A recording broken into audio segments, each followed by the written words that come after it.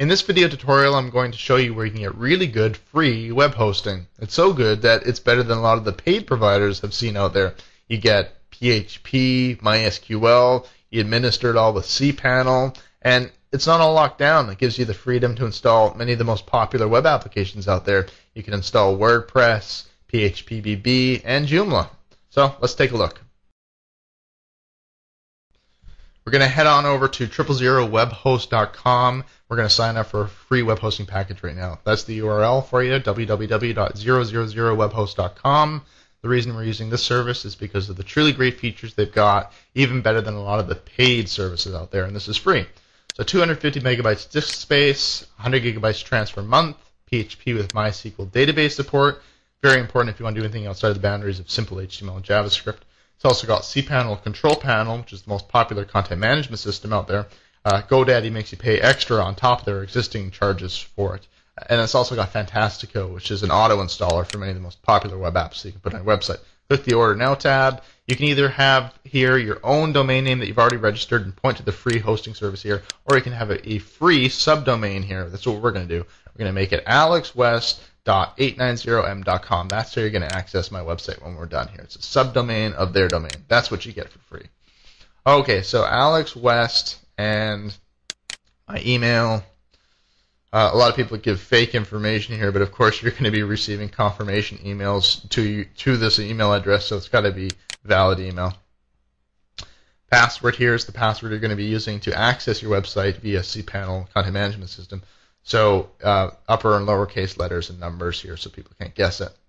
And finally, the last thing you need to do is type in this CAPTCHA here. This is to prevent bots from signing up their site. They need to know people are actually signing up. Create my account. What I get here is a message that says I need to go and check my email address because I have just received a confirmation link I need to follow.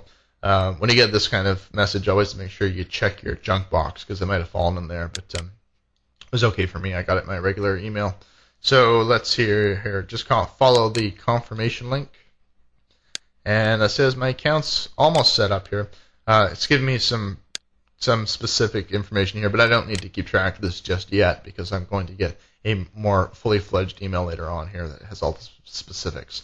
All I really need to do is click on the Set Up My Account button here. I've entered a queue. There's some people ahead of me that are also waiting to have their requests fulfilled. So I'm going to fast forward a little bit there, and there we go. My account is now active. Okay, so let's see what we've got here.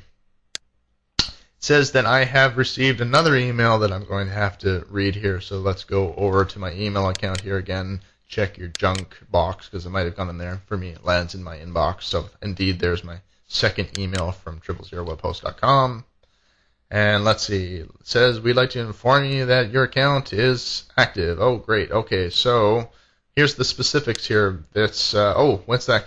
One thing is, it might take up to 24 hours for their name servers to catch up. So if you can't access right away, you might have to wait a little bit. Okay, here are the specifics. It's got my actual URL. It's got how to access cPanel, username, password, and finally FTP, how I will access my site via FTP. So we're going to do the obvious thing here. We're going to copy in the URL from my website. We're going to paste it over into a new web browser. And let's see what we got here. So mine worked right away. Sometimes you have to wait 24 hours again, but mine worked right away. Okay, so what it says here is delete index.php. Well, that's what we're looking at right now. They've written this index.php. It does little more than give me a welcome message and tell me what files and folders are already existing. Okay, so but what we're going to do now is we're going to access my site via cPanel, Control Panel, Content Management System so that we can actually really see what's going on inside my site. So it's also got my username and password there. I'm simply going to copy and paste that over.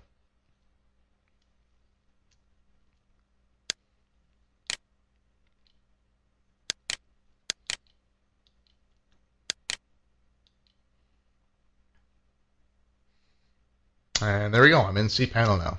There's a little message here. If you're a first-time user, you might want to go through some of their tutorials, but you can do that at any time. So I'm saying no for now. I'm going to go straight to File Manager, which is, and there, the web root. Let's go in there so that I can actually see the files and folders that are in the public HTML folder that is the publicly accessible folder via the URL. So that's what I was just looking at there. Index.php file. They told me to delete it. I can if I want, but right now I just want to see what is in it. They scripted all this, not me. And down towards the bottom here is that welcome message that was in there as well. Remember that. It says your website is up and running. Well, hey, I'm going to do the obvious thing here. I'm going to actually see if I can append some text to it and see if it'll come up. So added that, saved it. Now I'm going to go back over to my website.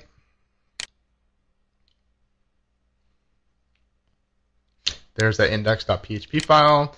And look at that. Alex West typed this. See, I can do whatever I want through cPanel already. I can completely get rid of that index.php file and start building my own website if I want.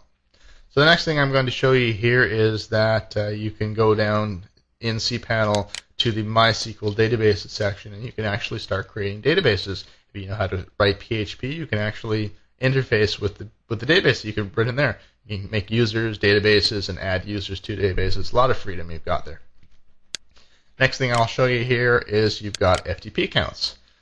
Sometimes some service providers only give you one FTP account, but see, I can create new FTP accounts there. That's my default FTP account, and there's the information to access that default FTP account.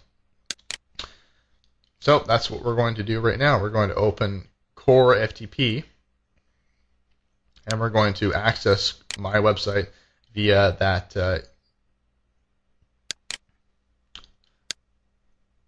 there you go, via that ftp.alexwest.890.com. So open Core FTP, which is, in my estimation, the best free FTP client out there. So that's how I need to put into FTP hostname there. My username is the same as the cPanel information there, so copy that over. Same with the password. Click the connect button, and there I am in my website. That public HTML folder that you can see right there, that's where that index.php file is. But I have complete access to the root of my website there. I can do anything I want.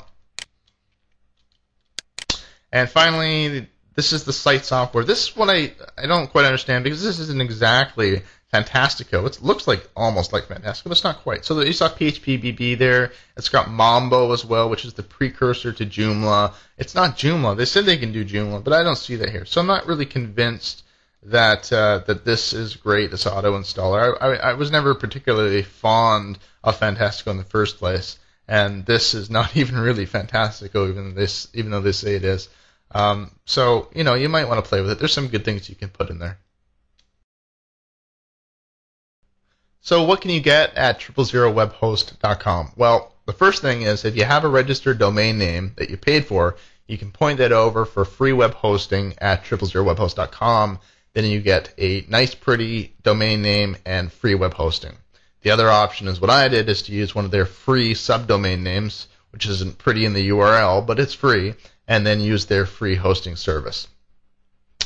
Now, their hosting service, like I said, has MySQL, has PHP, cPanel. It's really quite powerful and gives you a lot of freedom. But, well, free web hosting is a little bit sketchy, of course. You're not going to get the same level of tech support, if any at all. And, you know, you might wake up one day just to find that the entire project has been abandoned and your website is scrubbed. There's nothing you can do about that. If you're serious about your website, if you registered a domain name and you want uptime and that's what you're really after, well, I really recommend that you spring less than $4 a month it's going to cost you for a serious hosting plan. But, you know, 000 Web Host is a lot of fun. A lot of productivity can be made there. You can make really good sites. I really recommend that you check it out. I hope you enjoyed this tutorial. I'm Alex West.